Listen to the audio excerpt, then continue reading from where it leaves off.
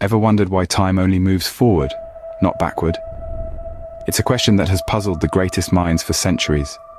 The answer, as it turns out, is intricately linked with an area of physics known as thermodynamics. This field, in essence, studies the movement of energy from one form to another and the laws that govern this transition. Thermodynamics is more than just a subject in your physics textbook. It's a fundamental principle that shapes our universe, from the smallest atoms to the grand cosmic structures. And it's not just about energy, it's also about order and chaos, about the inevitable march of time from the past to the future. But here's the catch. To truly understand why time moves forward, we need to navigate through some complex terrain. We need to dive into the world of enthalpy, entropy, and the laws of thermodynamics. So, are you ready for the journey? To fully grasp this, we need to dive into the world of enthalpy, entropy, and the laws of thermodynamics. Scene script. Picture this, you're boiling water on a stove. But what's really happening on a microscopic level? At its core, this process is a dance of energy transformation, a display of thermodynamics in action. And a key player in this dance is enthalpy. Imagine enthalpy as the total energy in a thermodynamic system. It's like the bank balance of energy for a system, encompassing everything from the kinetic energy of particles to the potential energy stored in chemical bonds. But enthalpy doesn't stop there.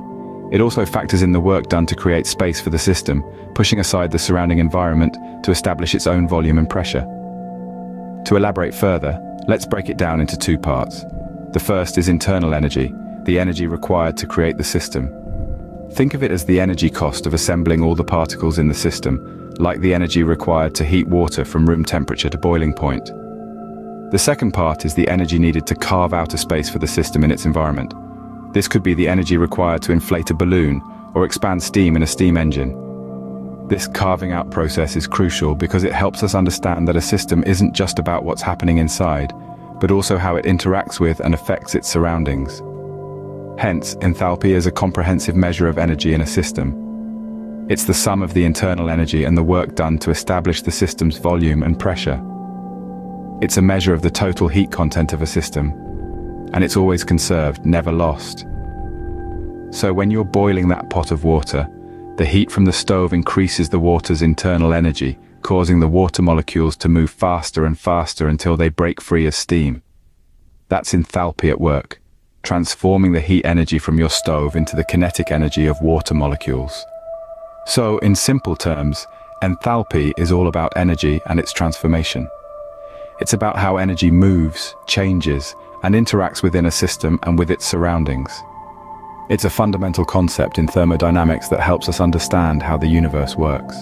Now imagine a sugar cube dissolving in a cup of tea. What does this tell us about entropy? Well, entropy is a fascinating concept in thermodynamics. It's a measure of the specific ways in which a system may be arranged. Some might even call it a measure of disorder or chaos.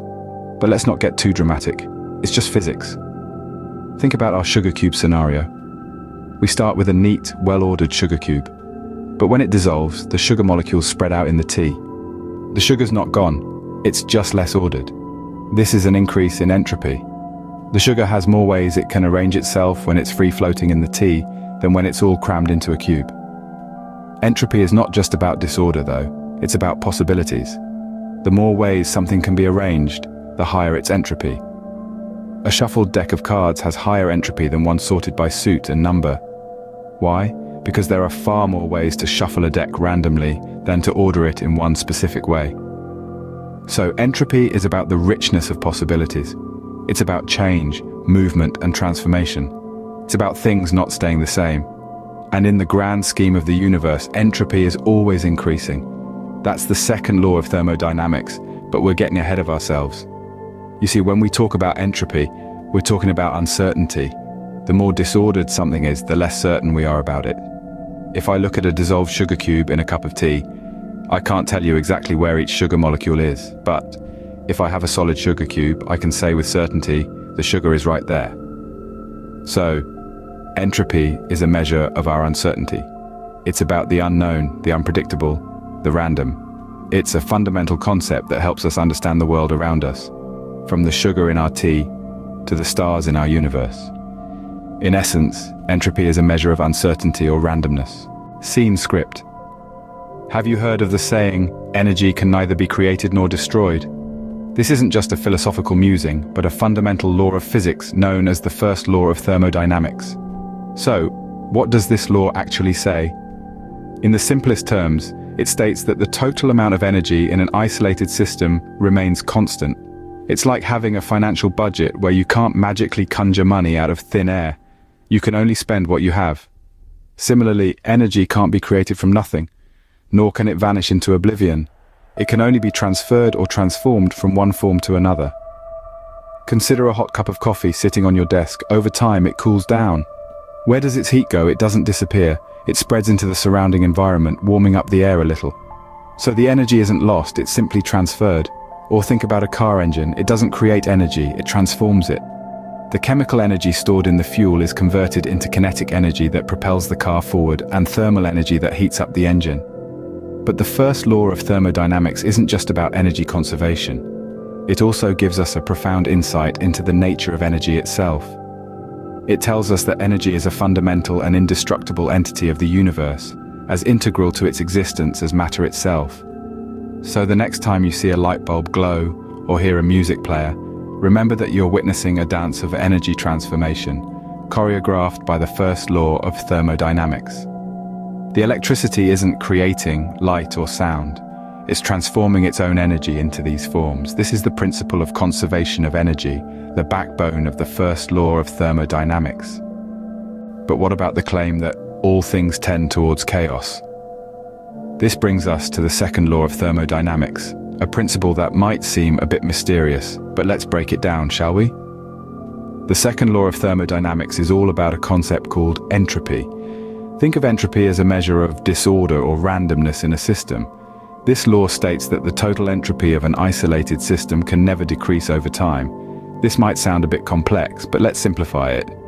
Imagine you have a box of puzzle pieces. You shake the box, and each time you do, the pieces move around randomly. Now, what are the chances of these pieces falling into place to form the complete picture just by shaking the box? Pretty slim, right? That's entropy at work. The puzzle pieces are more likely to be in a state of disorder rather than order. This is because there are more ways for the pieces to be disordered than ordered. Similarly, in any isolated system, there are more ways for the energy to be spread out than concentrated. So the system naturally tends towards the state where its energy is most spread out. But there's another part to the second law. It also states that the total entropy is constant if, and only if, all processes are reversible. This means if you could somehow shake the box in such a way that you could undo the shake and get the pieces back to their original state, then the entropy would remain the same. But in reality, this is nearly impossible. Most processes are irreversible, and once done, they can't be undone, leading to an increase in entropy. So, in a nutshell, the second law of thermodynamics tells us that systems will naturally progress towards a state of maximum entropy. It's the law that ensures that, left to their own devices, things will tend towards disorder, not order. This means that systems will naturally progress towards a state of maximum entropy. So the next time you see a messy room, you can simply say, the second law of thermodynamics at work. So what have we learned about the intriguing world of thermodynamics? We've navigated the concept of enthalpy, the measure of the total energy of a thermodynamic system. It's the sum of the system's internal energy and the product of its pressure and volume, providing crucial understanding in chemical reactions and physical changes. We've delved into the enigma of entropy, the measure of disorder or randomness in a system. It's a key player in the second law of thermodynamics, dictating that in an isolated system, entropy can only increase over time, never decrease. Then we unveiled the first law of thermodynamics, essentially the law of conservation of energy. It asserts that energy can neither be created nor destroyed, only transformed from one form to another. And finally, we simplified the second law, affirming that energy transfer or transformation is never 100% efficient and inevitably leads to increased entropy. And there you have it, a peek into the fascinating world of thermodynamics. Subscribe for more because you won't find me later.